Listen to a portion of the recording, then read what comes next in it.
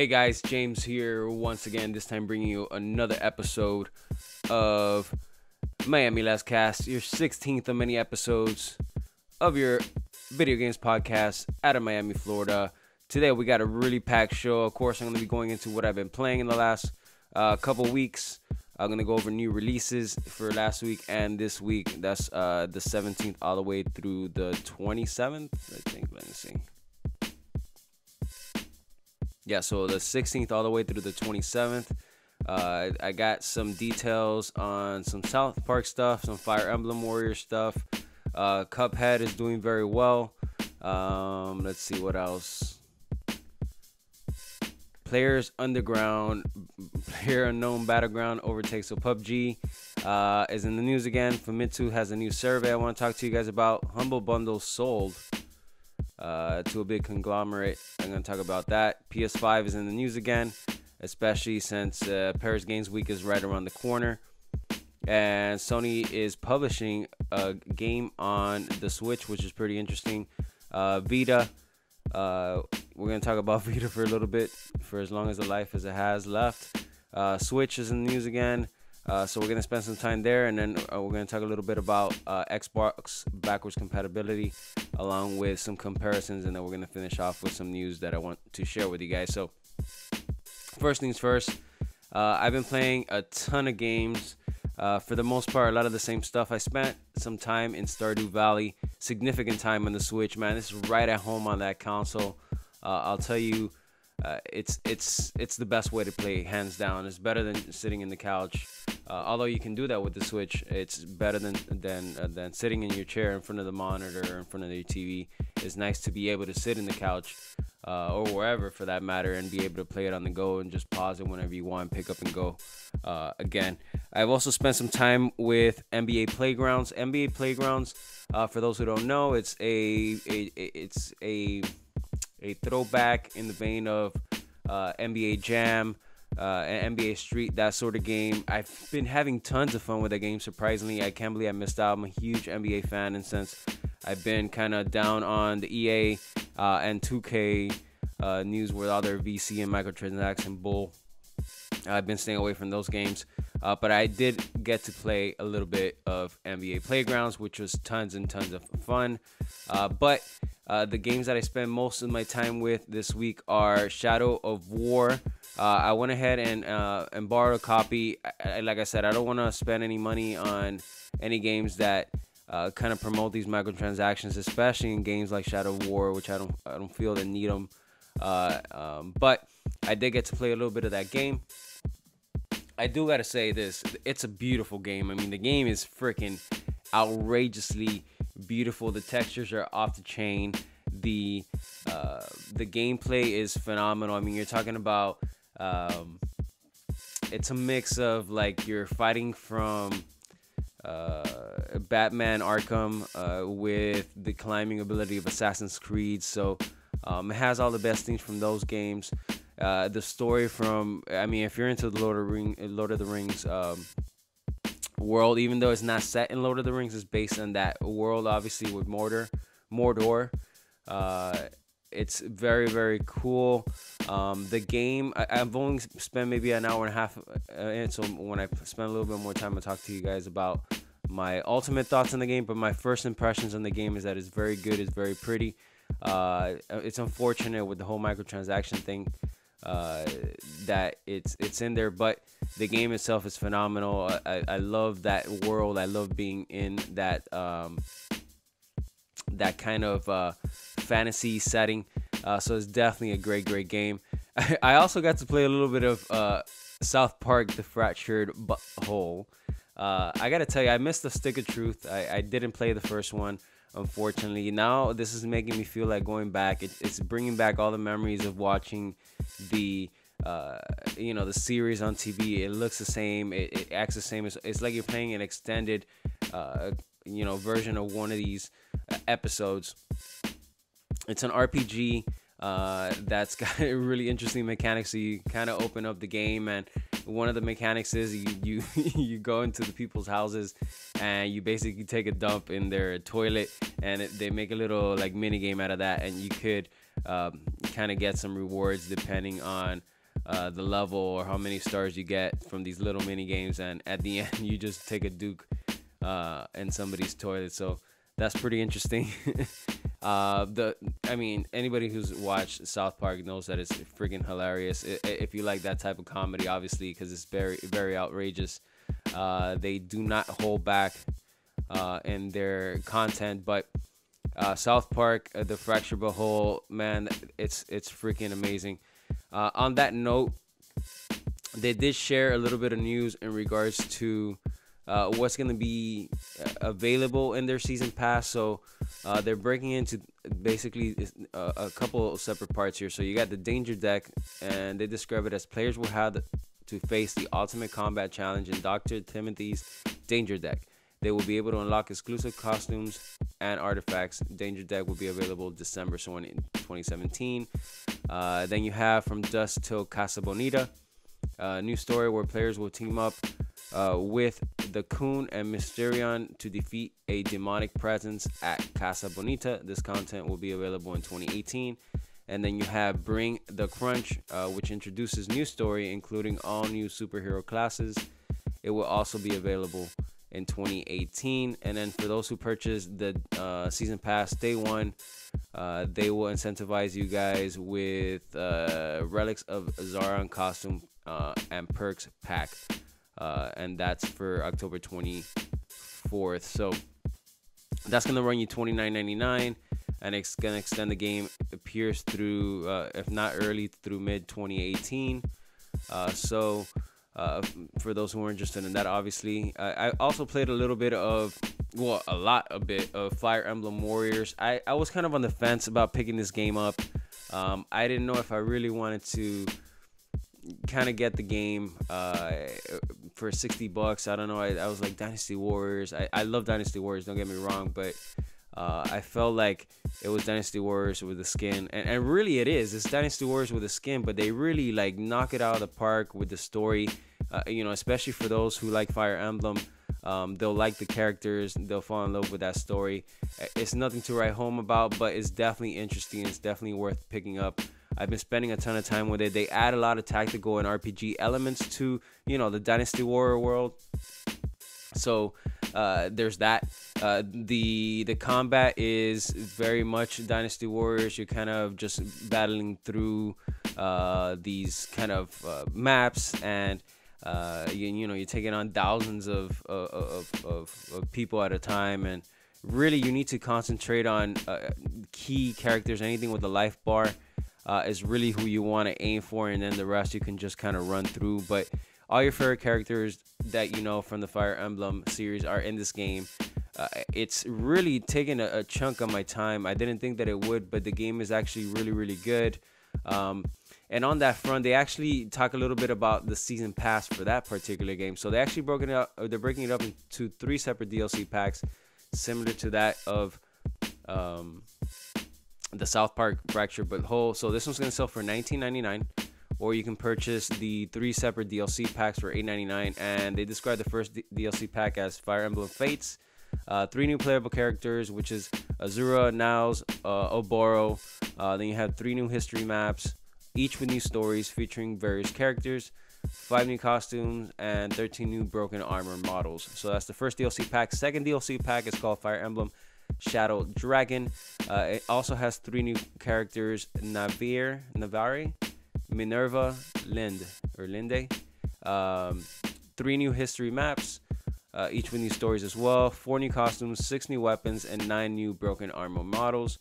And then finally, that one, actually, by the way, the first one's for December, the second one's February 2018, and then in March 2018, you have Fire Emblem Awakening, which again has 3 new characters. You got Owain, Tharja, Olivia, and then you have 3 new history maps with new stories. You have 3 new costumes, 7 new weapons, and 10 new broken armor models. So that is due out. Actually, you can purchase that now for $19.99, and you can start getting the content through March of 2018 from December 2017. Also, some scores are in for the Fire Emblem game, and it looks like it's averaging about an 8 or so. So they have The lowest Metro UK gave it a 4, which I don't know if that's a 4 out of 5, but that seems kind of low. And then on the high end, you're talking about an 8.1 or so. So the range is definitely there. I, for one, I mean, I'm infatuated with the game. I absolutely love it. I did come back from loving the Dynasty Warrior game, so you definitely have to like that style. And it definitely helps if you like the Fire Emblem world. If you like those two combinations, then this game is dope. I still don't know if it's worth $60.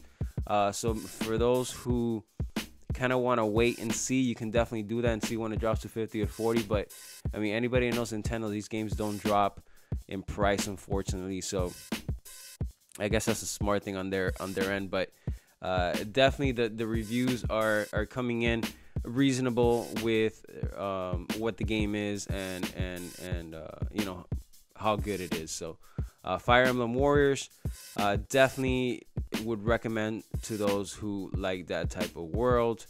And then Cuphead broke 1 million within the first couple weeks. So Cuphead, for those who don't know, is a game that's been in development, it seems like, for like a decade at this point. It is basically a boss rush with some platforming elements as well. They added that to the game. It is kind of it's got like a 1980s kind of video game vibe with like a 1930s cartoon skin all over, and they freaking nail it, man. The game is absolutely bonkers. It's an Xbox One exclusive along with PC. Definitely, I mean, if you guys don't have the Xbox version, this game is very easy to run. You can basically run it on a very low end laptop or computer of sorts. Definitely give this game a whirl, man. It's tons of fun. I think I'm gonna stream this game. It's definitely one that kind of gets you to play over and over again because you want to do better. You want to beat these bosses. It's very difficult, but fair. I wouldn't say that it's unfair at all. You kind of play throughout the game, and if you do lose, you kind of feel like I could have done better. You don't feel cheated. At least I don't. I haven't felt cheated, and the game is just beautiful to look at. Phenomenal game, and I'm happy that they're doing well. I'm hoping this kind of sends a message and sets up more of these types of games on the go forward. So I did want to talk to you guys a little bit about the new releases that are coming out. I'm gonna go back from the 16th through the 27th. So kind of going back, Gran Turismo, after a long wait, comes out on the October 17th. So those who are racing fans, that's been getting pretty good reviews as well. The game looks pretty dope. Then you got Rogue Trooper Redux. That's for PS4, Xbox One, and PC. That's also October 17th. As I mentioned before, South Park: The Fractured But Whole. Every time you say it, you gotta laugh it up, man. So you got The Fractured Butthole on the 17th. That's for PC, Xbox One, and PS4. And then also on the 17th, you have WWE 2K18. That's PC, PS4, and Xbox One as well. And then I got here on this list for October 19th, Age of Empires Definitive Edition, but I know that got moved into 2018. Fire Emblem Warriors, as mentioned, that came out on October 20th. That's for the Switch exclusive. And then Destiny 2 makes its PC debut on October 24th. I wonder how that's going to do. For a long time, I mean, this game has only been for console, so I wonder how that's going to affect the world of Destiny 2, and if it's going to expand it. And I always feel like these sort of games make or thrive on PC, so hopefully that's the case. And then you have Just Dance 2018. That is on October 24th. And then, of course, the three big, huge titles that most of us have been waiting for. You got on October 27th, you have for PC, Xbox One, and PC, Assassin's Creed Origins. After a year of hiatus, I mean, this game looks absolutely beautiful, bonkers. It's based in the Egypt world, which I didn't expect, to be honest with you. They're going back to Origins for real. This is a beautiful setting, great world. I mean, they revamped, reworked a lot of the the things that Assassin's Creed had kind of holding it back in a sense. So it's good that they went back to the drawing board on that one. Definitely still gonna pick that one up and play it. Unfortunately for Assassin's Creed, there's also Super Mario Odyssey coming out that day for the Switch exclusive, which I'm definitely picking up day one. That's gonna be the game that eats up a lot of my time, and this is why I'm trying to rush through Fire Emblem Warriors to kind of get that game done before Super Mario hits, which looks like it's going to be a phenomenal game based on some leaked scores that came out early. And then also on that day, you have on October 27th, PC, PS4, and Xbox One is Wolfenstein 2, The New Colossus. So that game looks really dope. That game is absolutely bonkers and gruesome. But you don't see it anymore. You don't see these type of first person only really games with these huge stories anymore. So it's definitely welcome. Doom was another one that did this. Is not surprising. It's coming from Bethesda, but definitely. I don't know if I can pick that one up day one, especially with Assassin's Creed coming out day and Super Mario Odyssey. It's just you could only put your time in so many things at once, unless you're an A Street prostitute. Then you can do all sorts of things at once. But I digress. So, Players Unknown Battlegrounds also made news. It seems like they're constantly in the news, right? So apparently they overtook the lifetime player base in Korea. So there's more players playing this than League of Legends, which is that's pretty huge, because League of Legends has been like the front runner for many years at this point, and this thing just took it over. So I wonder if this is a sign of things to come for the rest of the world, if this game is actually going to take over League of Legends. I mean, here is big because you have ESPN kind of promoting this game, and you have these huge tournaments. So I wonder if PUBG can definitely hold out. But I mean, the game is doing gangbusters, and it's nice to see that people are kind of accepting. I mean, this thing only has one map right now, but I guess it's so much fun because each new match is its own story, right? So it's cool to see PUBG do that, and I wonder if that will affect the rest of the world. So the next thing I want to talk to you guys about is basically there was a Famitsu held a kind of a survey to see what people's most anticipated games were, and I thought the list was pretty interesting. So one of these games just came out, but at number 10, so they went top 10. So at number 10 you have Dynasty Warriors 9, is one of the most anticipated games. At number 8 you have Gran Turismo Sport, which just came out. Then you have Xenoblade Chronicles 2 at number 8. Number 7, City Shrouded in Shadow. So I can't say I've heard of this game, but it's one of the most anticipated games.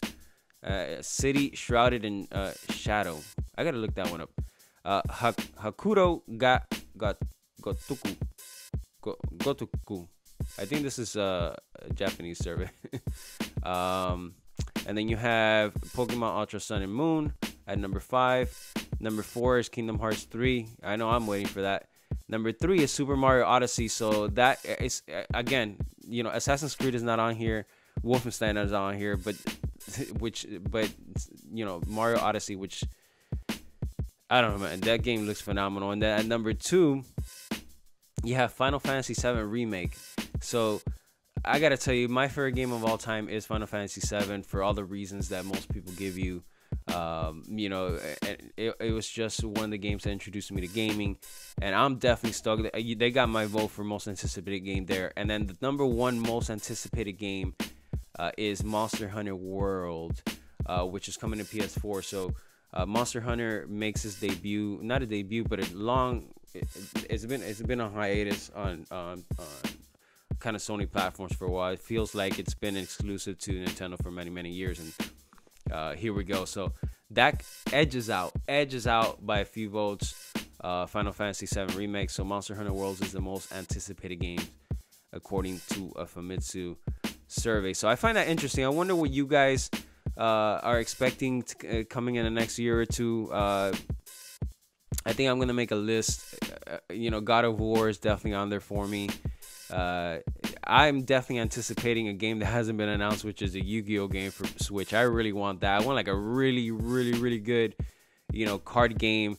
Maybe Magic, Yu-Gi-Oh preferably, but Magic. Give me something on there, man. I think that system is prime for that sort of game. But tell me what you guys think. What is it you guys are anticipating? Sound off. Let me know in the comments. Let me know what you guys are looking forward to. If any of these games are on your list, or just shout out, man. Just shout out.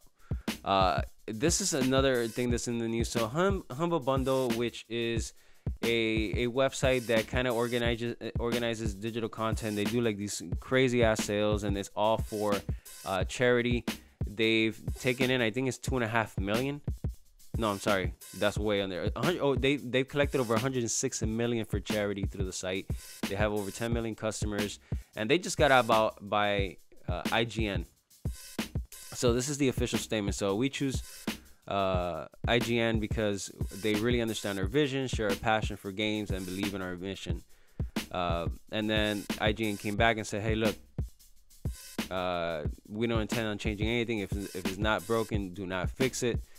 And they say that they've been trying to kind of get them to come over for almost a year. They've been trying to buy them out. The idea is just to feed them with the resources they need to keep doing what they're doing. So hopefully that's the case. Hopefully they don't change it. Humble Bundle is something that's really cool. It's a great way to support a charity, and it's a great way to donate. But I mean, let's get real. These deals that they have when they do these charities are amazing. There's a great chance to kind of get games on a deep sale. And I hope that they stay true to the world. IGN stays true to their word, and kind of lays back and just lets them do their thing. But I am definitely interested to see how this affects Humble Bundle going forward. So with Paris Games Week around the corner, and Sony kind of teasing us with there's huge announcements coming out, to kind of stay tuned. Of course, everybody's talking about PS5. It's been, rumors for, I feel like, the last few weeks or maybe even months at this point. So experts are saying that this thing is going to come out 2019, 2020. And in some cases, people are saying 2018. And I see, at first I was like, look, no way, man. I mean, PS4 is doing gangbusters. Why would they mess it up by releasing a PS5 at this point when they haven't even slowed down on the sales for PS4, right? So why PS5? And now I got to thinking, I'm like, look, Xbox One X is coming out right around the corner. I mean, at this point, it's out in a couple weeks. And they're definitely trying to take away the thunder from PlayStation.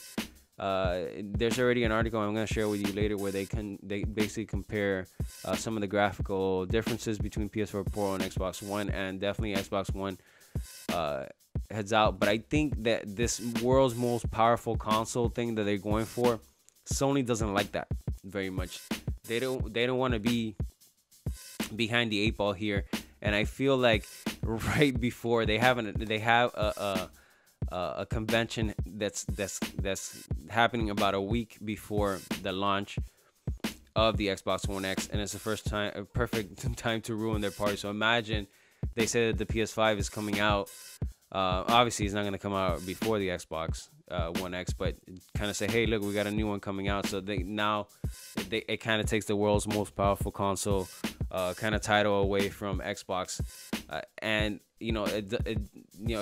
Xbox is kind of shooting themselves in the foot right now with their kind of crappy release games that they're having at the launch of this thing. There's really no reason to get it with Crackdown being moved back, and except for those junkies that want the latest and greatest. Obviously, the machine. I'm not knocking the machine, but at the end of the day, you need games, right?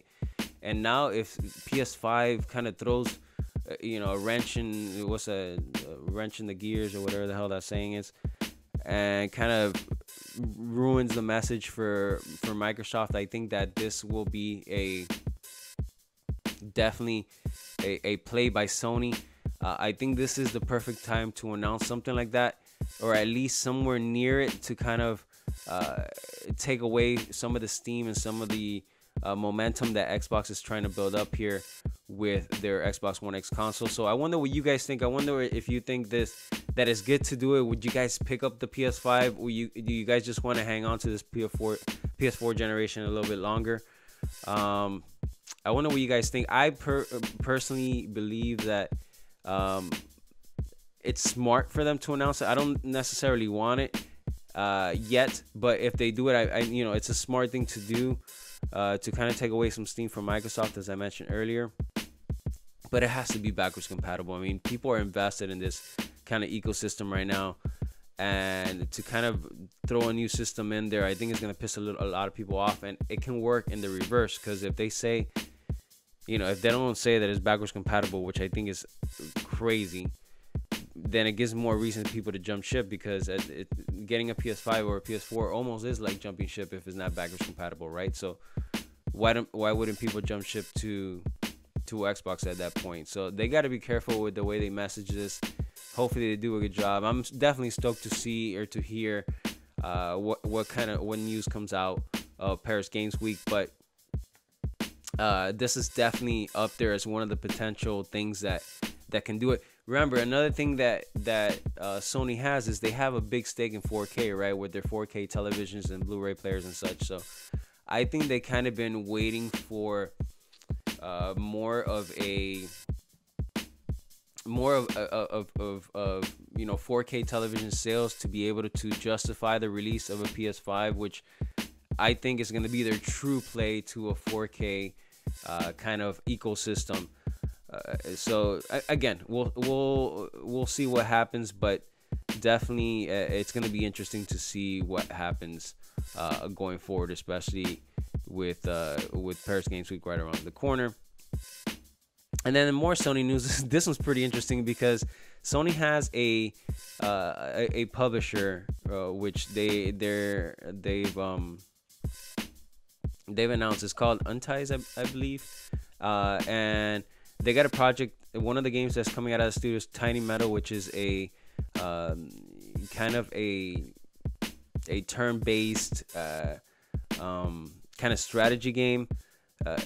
And this thing's gonna get published on the Switch, so this is more more evidence that there's not gonna be any portable system coming out of the Sony camp, and they're gonna go unopposed on Nintendo. So yeah, so they're gonna publish a game on the Nintendo Switch, which is pretty crazy. I mean, it's not the first thing that happened. Microsoft is doing with Minecraft. But that's kind of like, that was already happening when they bought it out, and they didn't want to ruffle any feathers. But to just come out right out and kind of publish a game on the Switch, your competitor, which right now is peaking in great steam. I mean, they're doing gangbusters, and to kind of feed them a game there, rather than putting on your own system. I don't know if it's an admittance that they're gonna be running on a polls or what it is, but it's definitely going to be interesting. And then on that note, NIS America basically said, hey, look, we're trying to support PlayStation Vita. They said, look, we're going to go ahead and support them digitally speaking, but they had this to say in regards to making more games on the Vita. So we still see that when we release games on Vita, we have a fan base that's there, and that they got to get it and love it. But as a whole, it's not really the place to be right now.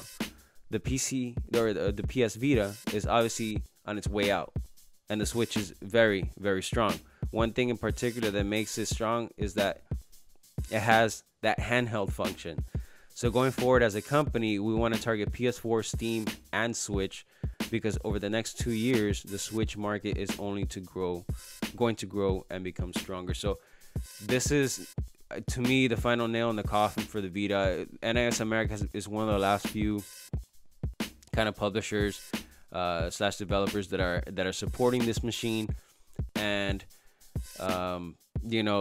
it's the fact that they're moving on to the Switch is is kind of admitting that. So I feel bad, man. I have a huge library for PS Vita, but I haven't touched it in a while.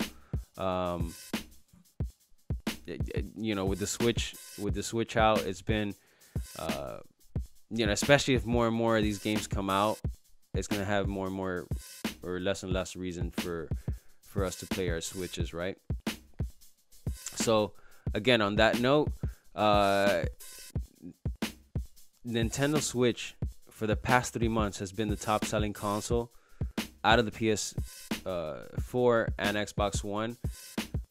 They just announced that they sold over 2 million units in the US alone. Just the US, they sold 2 million units. This thing, and this is not even with any holiday season, right? This is just like, you know, since March to now, which is basically spring and summer. This is not typically the time people buy consoles. So, you know, a lot of people have been saying, hey, look, it didn't sell as much as what the PS4 did during their window, which, yeah, but PS4 was kind of the first console in this whole new generation. They did it during a holiday season, right? So this is very, very impressive. I feel like there's going to be more and more support on this thing. NIS America coming out and just saying it is obviously proof of that. But you know, it's gonna be great. And then not only that, but not only have they been selling gangbusters on the hardware side, but they're killing it on the software side. So they've been on the top 10 software charts with Nintendo's you know, Mario Cross Rabbids, Metroid Samus Returns at the 8th spot. Legend of Zelda is still doing it. I think it's at number 10, if I'm not mistaken. So they got 7, 8, and 10 spots. So they had 3 games on the top 10, and that's with 2 million units. And we're talking about how many PlayStation 4s are there out there? 70 million at this point, or close to it. How many Xboxes? Around 30, 35, 40 million. And with 2 million, they're all selling on the software side. This is incredible. Incredible. I hope this doesn't go to their head, and I hope that you know, they continue to do good things. For the most part, I mean, they have a couple missteps, but for the most part, Nintendo has kind of been doing the right thing. So I hope they keep it up and they don't let it go to their head, for sure. Switch also released this week a new firmware update that's 4.0.0, and there's a few upgrades or changes, I should say. So the main one, the headliner, is that there's going to be video capture. Of course, there's a caveat to that. So as of right now, you can record up to 30 seconds max of video by pressing that same button, that same picture capture button. You're going to be able to post it over Facebook and Twitter. But right now, it's only a limited amount of games that are supported. So you got Legend of Zelda, Mario Kart 8, ARMS, and Splatoon 2. With more to come. For now, those are the games that are supported for this.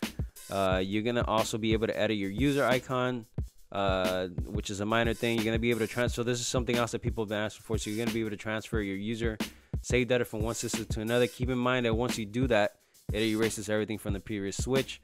But they added that feature. You're going to be able to pre-purchase on the Nintendo eShop going forward. So that makes it so that you can download the game similar to what Xbox and PlayStation already do.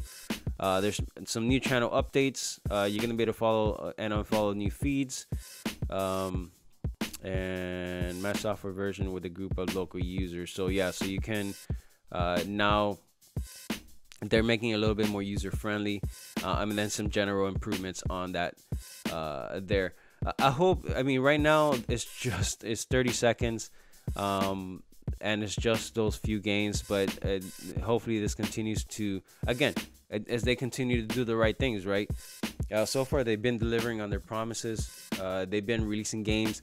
Most people were complaining about the lackluster of games, especially early on, and now it feels like it's the opposite, right? It feels like a cluster buck of games. But kind of moving on from Nintendo, Xbox confirmed that their backwards compatibility for the original Xbox games is still on track for 2017. That, you know, they've been basically partnering with partners and to make sure that this thing still comes out and still comes out strong. So for those who were waiting on that, Xbox continues to do the right thing again. Kind of going back, it wasn't too long ago, a few years ago at this point, that Xbox was making bad moves. They were announcing bad things. They kept saying the wrong things, and then for a while, right, they've been now kind of refocusing their efforts. They changed the leadership there. They changed their focus. They got rid of the Kinect, basically, without saying that they were getting rid of it. They started creating these things, and they saw an opportunity to kind of do this backwards compatibility thing, especially since Sony is not doing it right. They have their streaming system, but it's not exactly backwards compatible because they're trying to sell you the game. So this has definitely been a good thing for us. You're gonna be able to just turn on your Xbox and boom, you have a game that you purchased from previously. At least it happened with me. Every time I turn on the system, I feel like there was a new game that was approved and that I was able to play. So this is definitely a good thing, and it's nice to see that they're still on track to do that. So a couple more things here, guys. So there was a recent comparison with the PS4 Pro and Xbox One X with Shadow of Mordor. Eurogamer basically had a test of sorts between the two systems, and they confirmed that this thing is way leagues ahead. I mean, PS4 Pro is no slouch by any means, and they said this in their article. But basically, and I've been kind of looking through the pictures here, and you can see the difference. It definitely looks better on the Xbox One X, and this is when you're gonna start seeing the leap and the differences, and the reason for people to purchase this system. Right, when you see it in action, you're gonna be able to see, the true 4K support, the smoother graphics, the further view, or what do you call that? You're gonna be able to longer distances within the game, and those types of things, running better, higher frame rates, better resolution, and this is what Xbox wanted, right? They wanted to be the kind of cutting edge kind of system. Even though they know that they're gonna sell mostly the S version, I think the X is gonna serve as their marketing way of saying, this is the most powerful console. This is what it is. And then when you see the commercials, they show you the high end, but you're gonna most likely purchase the lower end one. So again, I'm looking at these photos now, and they look freaking banging. The lighting is next level. It is. There's definitely a difference, and it's pretty gigantic, the difference. So this is definitely going to influence some people to shift over. Again, I'm going to link this down in the show notes for you guys and in the description on YouTube for you guys. But this game looks outrageously beautiful on that system, so I'm definitely eager to see how that actually correlates into sales for the Xbox One X. And then, guys, I did want to finish off with an announcement. So this is pretty exciting. As you guys know, I'm a big proponent on physical game releases. Nothing against digital. I just prefer physical. If I have a deep discount on the digital front, I will purchase it. I'm not going to be a prude or anything like that, but I just prefer to, I believe in the conservation of these games going forward, and the way to conserve them is to put them on disc or cartridge in this case. So Limited Run Games is a website which basically on a limited basis release physical versions of digital only games, and it's been picking up steam. It's been very popular. They usually put a few thousand copies of these out into the wild, and then people you got to go on there and click fast to be able to get the game. And they've announced that starting in 2018, you're going to be able to also get physical versions of the Nintendo Switch games, which is freaking phenomenal. I'm going to be all over this. I feel like I'm going to get every single version of the game, every single game that they announce on there for the Switch. I've already been extremely supportive of them with a couple of Vita games and mostly PS4 games. But this is extremely exciting. Again, guys, I'm going to link that in the show notes for you guys if you guys haven't heard of that website, so you guys can support them. Again, this is phenomenal, a thing that they're doing. So that's going to be it for the show, guys. I hope you guys enjoyed it. I want to thank you guys for listening, and for those who are watching, I want to thank you guys for watching on YouTube. Remember, guys, this show goes up every week. I've been kind of erratic with posting my episodes, for at least for the short term here. I do have a full-time job. This is a part-time project for me. So I'm trying to correlate the best way, and it seems like the best thing I'm going to be able to do is record on Sundays, post it up Tuesday or Wednesday, most likely on Tuesday. Going forward, I think that's going to be the case until further notice, so I can get kind of consistent with it for you guys. This is something that I really enjoy doing. You guys listening, I definitely appreciate those who download it and those who listen, and I hope that you guys support and kind of rate me and share this with people who you think might like it. It's definitely gonna help, and the more I see coming, the more I can lean and heavier to this project. So again, I want to thank you guys so much for listening. I also want to announce there is a local not video game. There's a local comic book shop here in Miami called MCC, or Multiverse Corp Comics. They're on 8th Street and 142 for those who live here in Miami. And Tony, which is the owner, has asked me to kind of join him. He wants me to help him lead the video game side of his store there. So great store. I'm not too big into comics necessarily, but they do great there, man. They white glove their comics there. They package them there for you guys. Again, I'm gonna link down to their social media in the description. So we're gonna start recording. It looks like every Friday we're just gonna talk about generally one video game.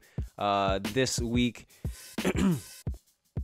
and now that you know Call of Duty's coming out, we're gonna be talking a little bit about Call of Duty for you guys. I'm gonna be adding it to the episode here on the podcast for you guys, and of course on YouTube for you guys. So I hope that you guys join me and listen to us there and watch us and support the channel. Again, guys, I know this is I kind of ran a little long here at the end, but I am extremely grateful, extremely thankful for you guys who download me. It's phenomenal to look at the statistics and find the amount of downloads that are happening from where they're happening all over the world. So again, thank you guys so much for listening and watching. Until next time, guys, game on.